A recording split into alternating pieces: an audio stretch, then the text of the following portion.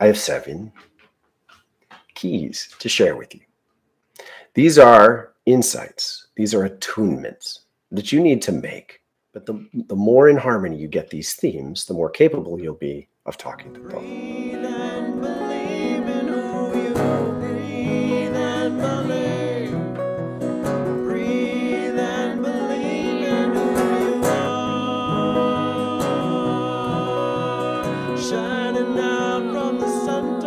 Seven attunements. When you get these 7 themes roughly in harmony, it's like, do you know how a combination lock works? Like, there are these gears and there's one notch in the gear. And if you line up all of the notches in the gear, you can pull the key out. But you can't see the gears from the outside, so you don't know what the combination is necessarily. And you've got to get them all, or you can't see where they're stuck. This is better than a combination lock. It's like a transparent combination lock. You can gain insight into the ways in which you're stuck, and you don't have to get them all in a row. I've put them in an order, or they came to me in an order.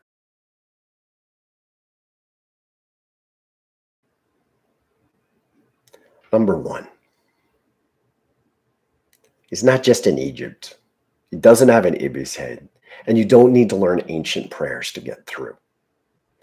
Thoth, the name, is Egyptian, and it's the name he's always invited me to use. I've been invited to also use Hermes and Mercury. There are plenty others. None of them work as well, so I just stick with this. But just because the name comes from their tradition doesn't mean he intrinsically belongs just to them. He's been here through many cycles, and his presence is of the earth at this point. When you think of engaging with him, recognize that in every era, he has communicated with people in a form they understand. So when you look at the Emerald Tablets, the language is of a form that fits more with the inheritance of chivalry that was going on in the 1900s early. This is not to say that that is who he is. You have to respect that it is beyond easy for him to communicate in a form that fits. Essentially, he speaks many languages, much less many dialects. He's the god of communication. So when you seek to reach out to him, if you look in the wrong place, he might meet you there with a smile, but it mostly will cloud the experience for you. When you add to that this sense of looking backwards, like the way to connect with him is through the temples. It's not to say it won't work, but understand that many of the influences that can affect you in that way are coming from within you. If you've spent your whole life or much of your interesting years when you've been fascinated by these themes, interested in Egypt, when you go there and you're present there in a way that connects you to ancient prayers to him, with him, it'll activate you. But you can allow that same sense of reverence to be present wherever you are. Do you really think he needs you to be in a pyramid to talk to you? Do you really think he needs you to pray in a temple to be heard? No. No.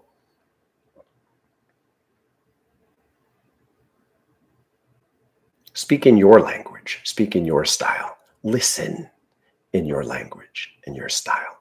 He will draw you into a depth that is appropriate for you. And by recognizing his capacity to reach to you, you can put your attention into the desire.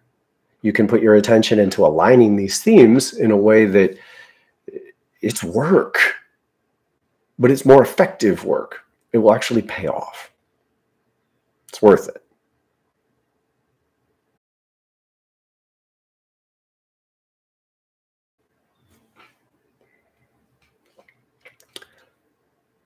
Believe in the cycles.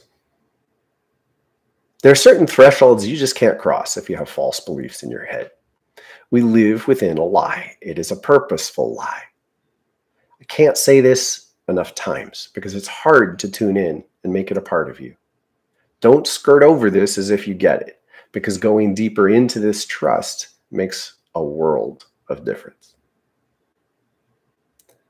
We live in cycles. Humans are one cycle. Earth keeps incarnating different cycles. And in each cycle, there are different themes. Some of them are entirely focused on sound vibration and technology. Some of them are heavily aquatic. This one happens to be quite industrial and involve pulling out fossil fuels. They're not all like this. She works with what's there and transforms it, and almost invariably erases most signs of the last cycle. The difficulty in believing this is material. If you're clinging to material reality as the primary presence, you're missing it. You have to center in spirit. And to do that, you have to center as a spirit who came here. You don't have to fully get it. You don't have to fully remember or embrace it. You just have to try it on as if you're an actor. You imagine yourself approaching Earth. Do it 3D. Don't make it more confusing. It's perfectly relevant to think in terms of 3 dimensions. You're staring at the Earth, considering incarnating. And you're considering incarnating because Gaia is opening a new class. It's a class that goes on this course. And you know, to embrace it, you're going to have to incarnate many times. And you will forget for quite a while everything that came before. That's like the precondition. That's the ante. That's what you do to be here and be involved.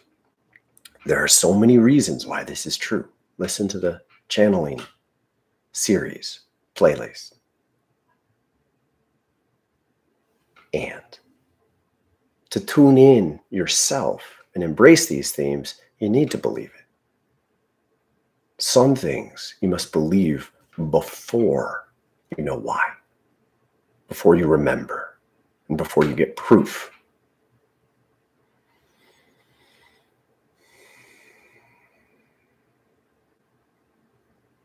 I am always open to questions about all of these themes. If any of this ever doesn't make much sense, just make a comment. I'll get to you in the best fashion I can, and sometimes those comments are fuel for the new videos.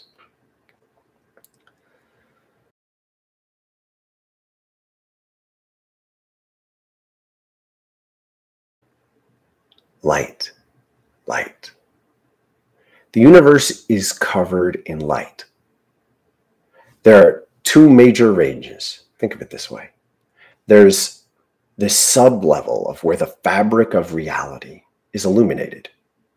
It's like, think of it as a diffuse silver light. And then there's a golden light from stars. That's it. We live between these 2 ranges of essentially light. You can see, you can sense. I know this is a shocker, but when you exist as a spirit, you don't have ears and eyes and a nose and a mouth and skin in the same way. These are unique aspects of feeling here. So to believe enough to talk with any angel, much less Thoth, you need to have some level of ability to dissolve the lie. Mars is not just an empty rock. Jupiter is not just a gas giant. There is so much going on there. The planets themselves are conscious, and there are many, many living, vibrant beings there. No, it's not the same carbon, human, biological life. That's unique to Earth in many ways, though the foundations are quite similar in plenty of other places. But there are also many other ranges that I am repeatedly encouraged to say, life. We don't get to claim life and everything else is death. Consciousness is itself living, and living consciousness exists everywhere in a field, a glorious ocean of light and love. You need to envision this enough to tune in. It's one of these gears where it's just, if you have too heavy an investment in doubt, if you sit around constantly trying to poke holes in any potential theory that illuminates the magic, the mystery beyond the mainstream BS, you've invested in skepticism in a way that it's like a shackle. It'll shackle you to the earth. It is so normal in modern, certainly academic society, to think you can just sit there and question and question and question and question, aggressively, disdainfully, rude, obnoxiously, in a way that undermines hope. I attempted to address this last week in the Wild Flow, where I talked about cults. There are certainly severe dangers to believing too much, to letting go of your ability to question and scrutinize and be concerned. There are definite, horrible dangers in just following something or someone over the cliff like a lemming. There are also in remaining shackled to the ground, fiercely refusing to trust in life. You have to allow some degree of faith to supersede, to come before the proof that you may want. You embody it by envisioning it and by investing that in a way that keeps it resonant in you. And when the doubts come, it's fine. Just don't choose sides with the doubts. They might even help you illuminate questions that matter. Just keep those questions respectful. It's the vibe of fear that infuses skepticism that's damaging. Keep your vibe within yourself and make sure you're creating a loving hope, even with your questions, particularly with your questions.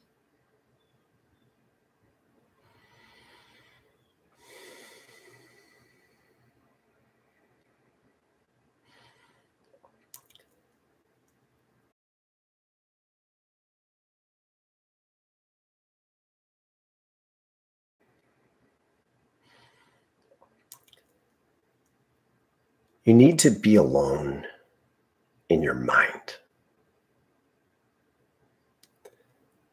What this means is, in order to communicate with him regularly, you have to create space.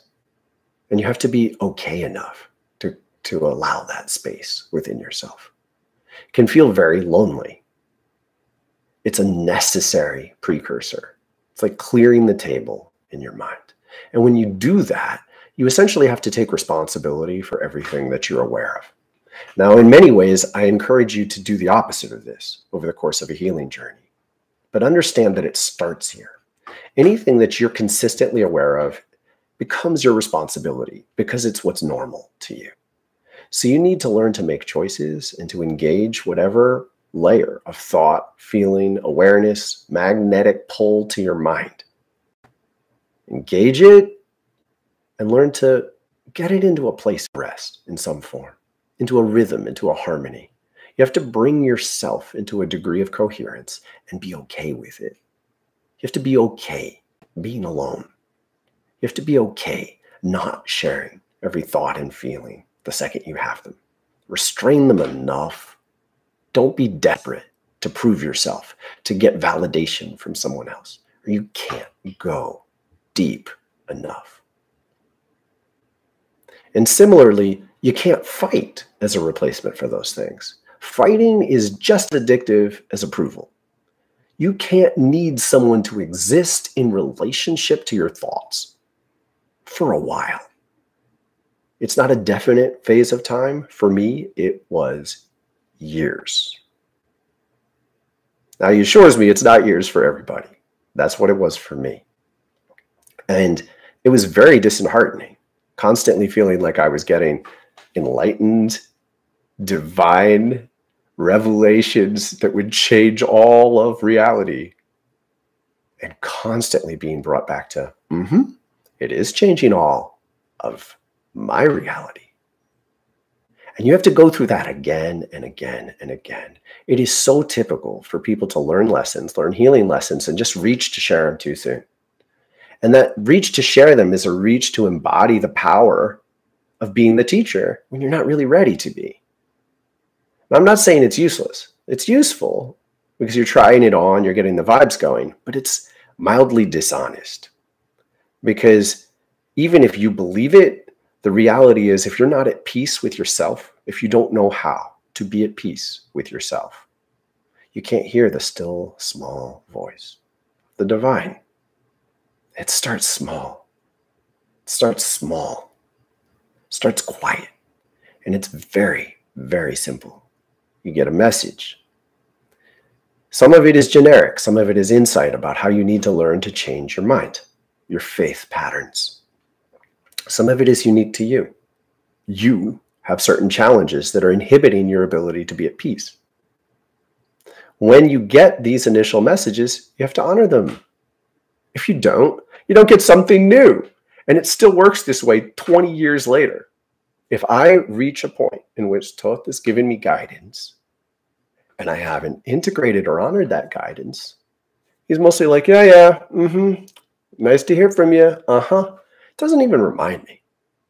Occasionally, maybe, but not much. It's my job to trace the path back and go, yeah, got it. I didn't do that work yet. And it's a process. It doesn't finish. I can be good at it for a while and honor the flow and learn, and then I can fall down on it and get stuck on one particular challenge that I've been given that I don't necessarily want to complete, like my book. It was scary for me to complete that.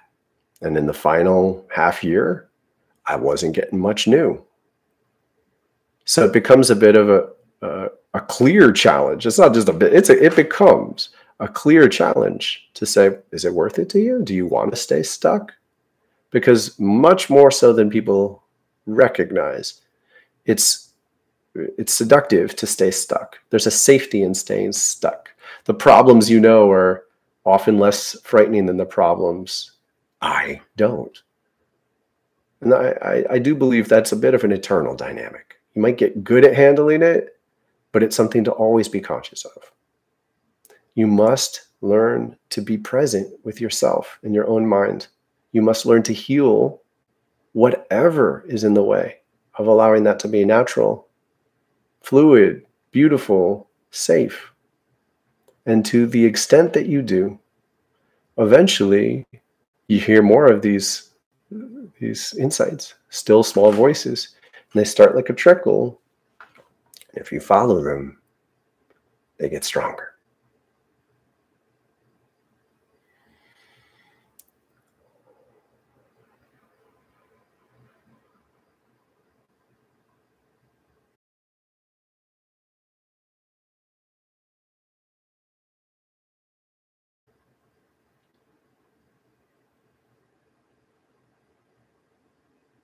Make a commitment. It's not particularly casual. You need to make a commitment. In my experience, those commitments are extremely clear. Often, they were of exactly the form I just finished describing. I need you to commit to healing this. And to the extent you do make that commitment, stay with you, give guidance. To the extent you don't, he'll withdraw. It's like it's very empowering. It's up to each of us to make the level of commitment we can, but he will recede. And in many ways, there's no rudeness to this. It's not even tough love. It's physics. What you put in comes back to you.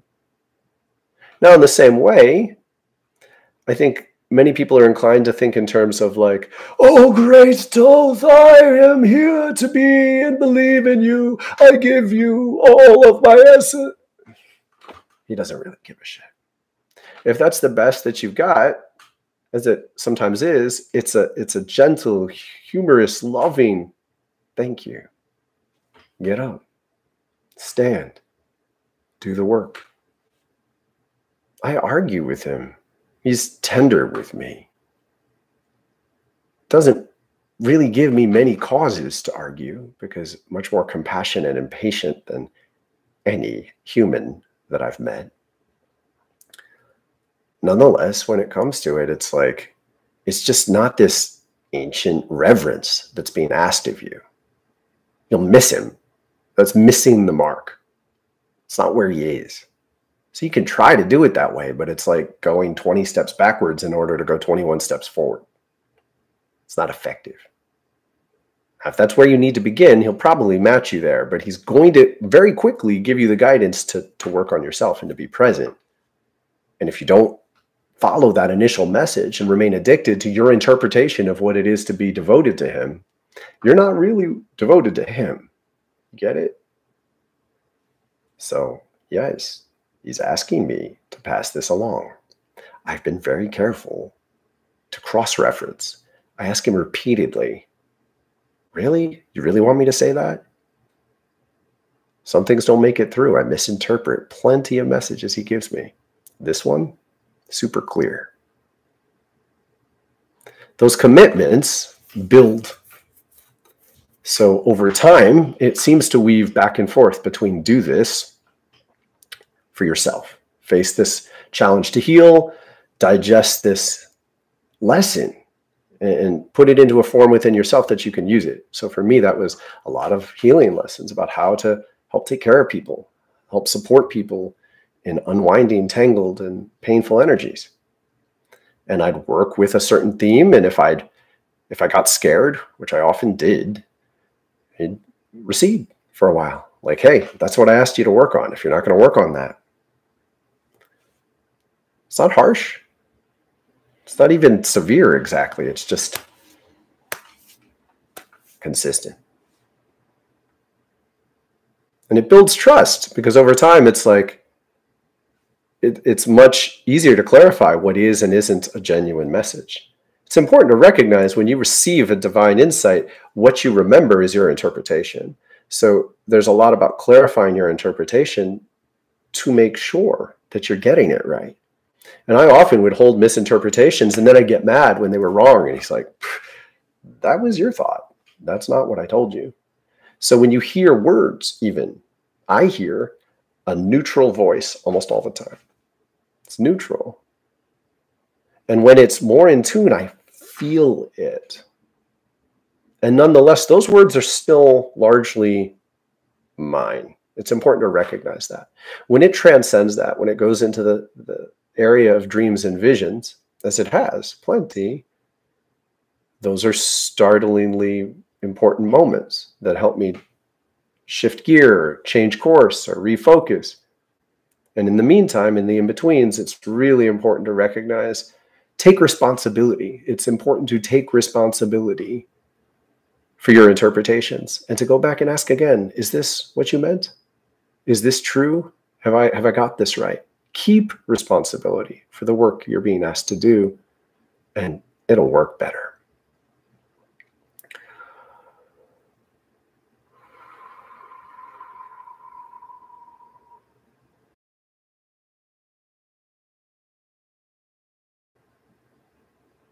Give up. Give up. Give up. I see so many people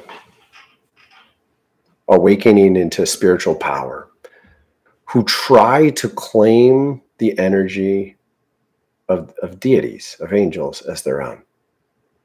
Now, the irony is we're supposed to, over a long period of time.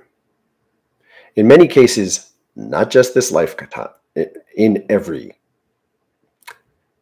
case. I just learned this yesterday. In every case, not just this lifetime. Just because you see a spiritual potential, just because you sense it, just because you can get other people to witness you as if that's you, doesn't mean it's entirely true. You are not supposed to rush ahead and pretend you are Thoth just because you can presence the energy. I'm certainly not supposed to do that. I've had several people challenge me on, like, aren't you just not integrated? Aren't you just projecting a part of yourself and then, refusing to acknowledge what you're doing? I've had other people say, what's wrong with you that it's taken so long to get this far? This is someone who's not staying present with a consistent interpretation that's humble. You are not going to replace Thoth. That's not what's happening. He is not an abstraction. Real present person, more conscious and aware in this reality than you or I. Keep that. It's true. It doesn't change. Give up. Don't fight to believe that you have power that you don't. Don't struggle to presume that you have power that you don't. Don't believe that humans are in charge. It's not a nebulous conspiracy of Illuminati. It is not a corporate cabal. It is not an ancient lineage of kings. None of that is what's real. All of those creations are present. None of them are in charge. They are all collections of human beings who don't give up. And so they're living out the stories they're living out. The internet is covered in them. And there's a dozen commentators around each of them, fascinated by their own bullshit. Give up. Give up. It's not you. It's not them. It can be so tempting to believe that the power that you sense rests in the hands of some other human being and then become terrified of it. That explains right there the majority of conspiracy theories in those two sentences. Seriously, think about it. People have an innate desire to believe that other human beings are the ones who are in charge. And then they get terrified about it because it's insanity to think that human beings are actually in charge. We're fucking incompetent. To the extent that we've been given as much latitude to be as reckless and destructive and hateful and violent as we've been given, the primary reason was to convince us, eventually, to give up.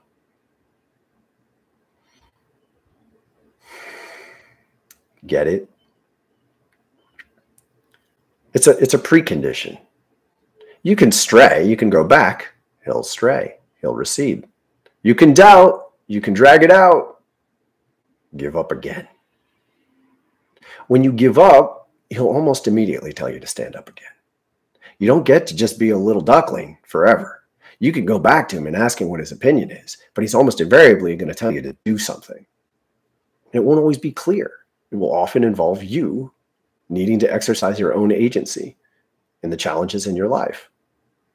You don't get to give up authority for yourself. You need to give up the belief that you are anything other than what you are. You surrender to the respect for the world that everything that is yours, all of your karma, everything you've generated in this lifetime and in every other lifetime, all of your karma is yours. Give up trying to distance yourself from it. Give up trying to believe you're anything other than you.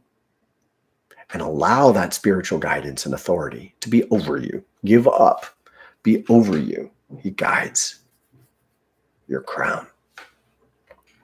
When I first opened the ability to communicate spiritually, it was very distinctly because I surrendered my crown. Very distinctly.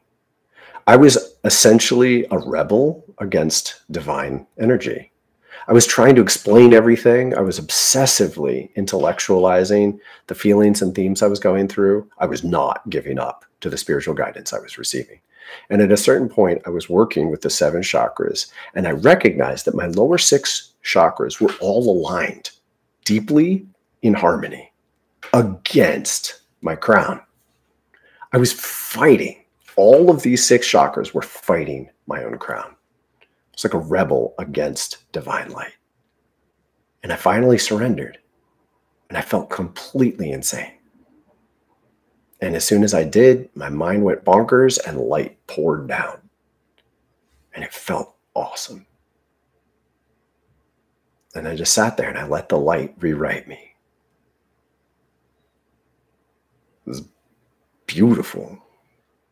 And I've never been as frightened since then of anything. Since then, That's not perfect. I've had lots of work to do, lots of challenges, but it's a very distinct transition. When I gave up, I was a bit of a drama prince, so I don't encourage you to push it that far. You can give up in much calmer, more patient steps than I did. Nonetheless, do it. Basically just means be humble in the face of the divine.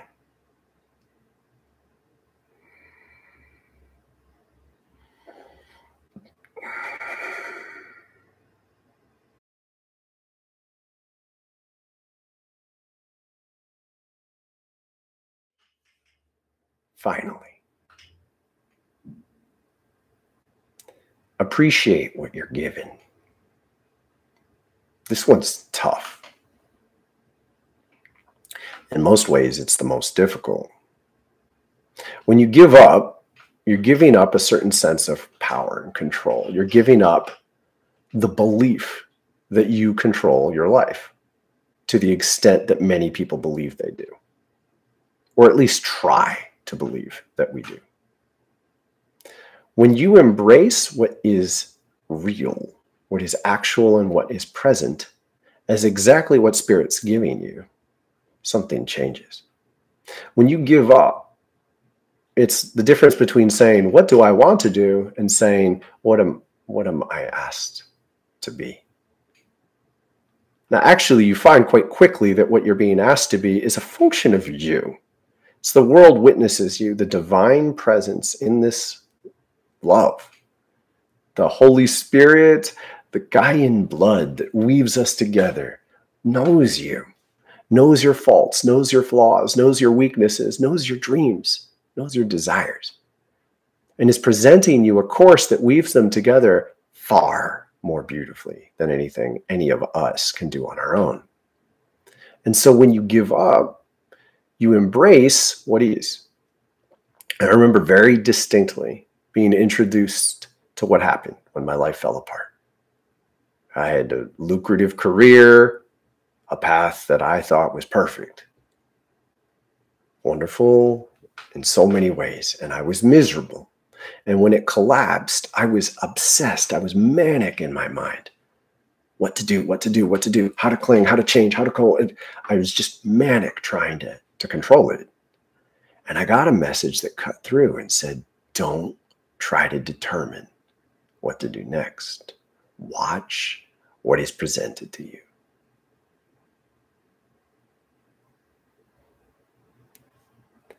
Well, as it turns out, my grandparents had to leave a house because they were overwhelmed and couldn't take care of it or themselves there. And all of a sudden, there was this big house full of 50 years of stuff. It was not my desire to go take care of that problem. And yet, I wasn't able to articulate a life in which I didn't just get another job and work 10 hours a day in New York City. So the world presented me with a path that was not pleasant at first and quickly became, oh my God, of course. I needed to be free. I needed my time. I needed space to clear the table and learn to listen. And that was far more important than anything I would have created within my own control. And not only did I have to embrace it, but I had to appreciate it. It's not just about doing it. It's about not resenting. You have to grieve your past. You have to let it go. You can't exist in turmoil and resentment that this was taken away from you and nothing ever fucking works. You can feel those things, but you have to move through those feelings and get over it. By all means, feel those feelings, but don't fuel them. Don't retain them. Don't keep investing in them. And if you do, immediately try to get some perspective and say, I know that this is not a healthy pattern. What am I missing? Why am I stuck in this? And then you put your work, you put your effort into appreciation. It doesn't mean gloss over everything and make it all positive. I've done some videos on law of attraction and how to be present in positivity in a way that isn't fake. It doesn't mean fake it all the time. But it does mean work to put your attention into what's around you. After years, 15 years of these, I found myself in San Francisco. I'd slept in a woman's car for 3 nights. I couldn't stay there anymore. And yet the place I was going wasn't available to me yet. So I had $60 and a backpack. And I walked into Golden Gate Park and I sat down and I spread all my things out. And I looked through them and I took care of them. I took stock of what I had, because when you have very little and you're on the edge, you pay attention to what you do have. I thought about it was heavy. My backpack was heavy. I was not being entirely smart with everything I had. So I made some choices of things to leave, and I left them in a careful pot. They were valuable. I didn't keep anything that was wasteful, but I still left them to just lighten my load a little. And I kept my guitar and I sat there and I played music. And for the next 3 days, I played a lot of music and I did a lot of yoga. And I loved it. I deeply appreciated what was right there. I went to an Indian restaurant that had brunches. I had $60. I went there 3 days in a row. I had an Indian restaurant that had brunches that were pretty substantial. So it was the only meal I needed in the day. And they had a beautiful bathroom. And so I was so grateful that they held space for me, and that they weren't, didn't look at me askance. They weren't averse to my presence, because the Indian culture in many, many ways has much more respect for people who live on the edge. They could feel it. They gave me respect. I was grungy. I was scared. And I would go into that restaurant and drink tea. Woo.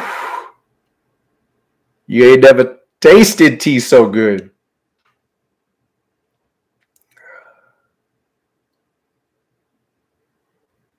Appreciate what you're given. Don't reach for things that aren't working. Reach for things that might work, but watch for the signs that confirm that that's true.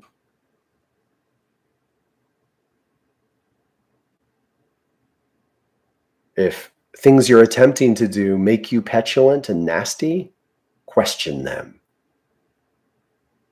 Immediately look around you and ask, are you taking anything for granted that you are given, that has been done for you recently?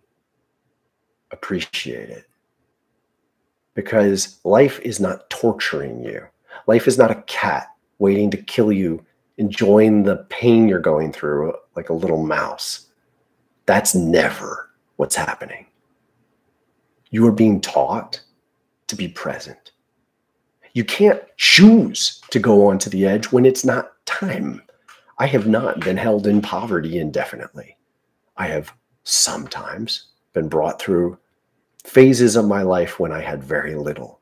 And I learned to experience them as an extraordinary liberation, because I was light enough to receive guidance and messages and insight that I would not have been able to hear or embrace otherwise.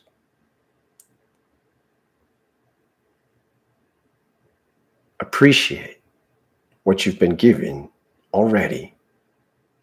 Tune in from the vibration of appreciation to what steps would be healthiest for you to take now.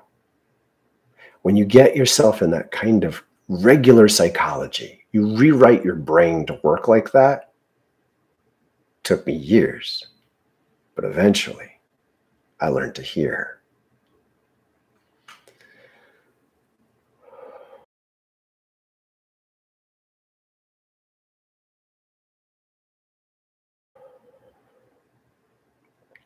It's a real distinct transition, was for me. There's the 3 basic phases. I've broken them down more extensively elsewhere, but 3 basic. You can't hear. You start to hear in dreams and visions. And then you can be conversational. The dreams and visions phase is years for me. And the beauty of it is exquisite. You have to cherish it, like nurse it, like you're holding an orange appreciating it for days or weeks, making sure it doesn't get damaged. You have to cherish the guidance you've been given, and don't share it a lot. Share it at just the right moments. Respect your own ability to recognize who's gonna help you believe and who's not. You can't need support prematurely. You do need support. You do need respect from others. It grounds you. It weaves you in a way that matters. But if you haven't gotten it yet, be prepared to stay within yourself and learn to recognize maybe you missed something. Maybe someone else's noise in your head, even if it seems positive, would get in the way. Find that balance, and you'll learn to unlock the key. You have to line these things up. You can work on them at different times. If you start to pay attention more and more, it'll tell you when to pay attention to each, to which one. You'll be guided increasingly on a path that feels a little bit more like rails. It's weird. It's like you have more freedom to explore and be aware and to shape reality through your intention. But there's increasingly more of a right or wrong thing to do. Like, you could make choices that are just off. And it's like, won't work well until you get yourself back on a track that is in harmony.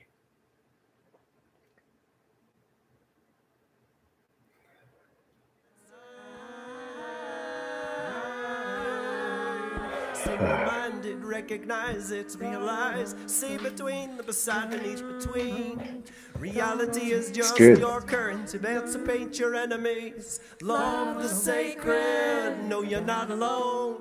Spirit speaks, this body is, know you're not alone. Spirit speaks, this body is, oh my God is. Spirit speaks, this body is, oh my God is. Spirit speaks, this body is, oh my God is. Spirit speaks, this body is my home.